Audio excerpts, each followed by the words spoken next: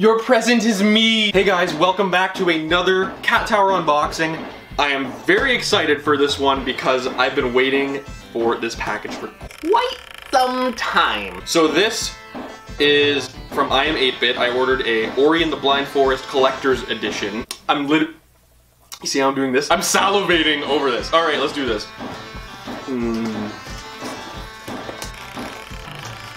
I just sexually moaned for a package. How big's the package? Whoa, it's bigger than I thought it would be. Wow. There's the actual packaging. We'll do some close-ups. Oh, I love bubble wrap. Oh, is that a poster? What the F? I didn't know it came with this, so this is rad. What? Now you see me? No, that didn't work. It says 100 plus vinyl on the back. It's like celebrating all the albums they did.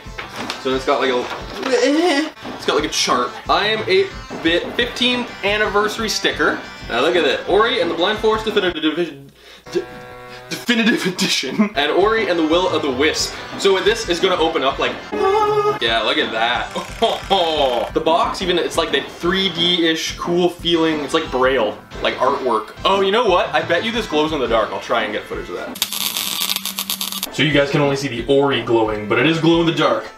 And in person, it is really cool. It's like a background of a Disney dark ride. And then look at that. And it probably glares like hell because the bubble.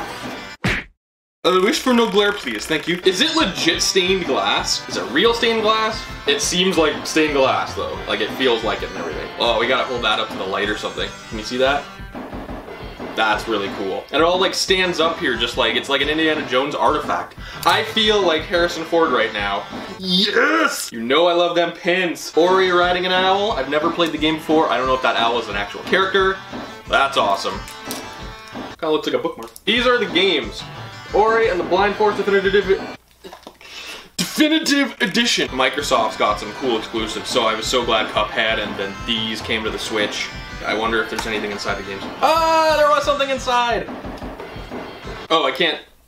Yeah, see, this is my third unboxing I've done. I almost showed you the code. Original game soundtrack for Ori and the Blind Forest. That is awesome. So I'm not gonna show you that. That's for my ears only. So here is the art of Ori. It comes in this plastic holder. It's got print cards.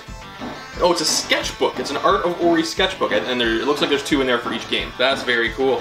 Yeah, and it tells you all about it. It looks like passports. Passport to fun! Tongue garbler? Tongue grabbers. Okay, Art of Ori, a sketchbook.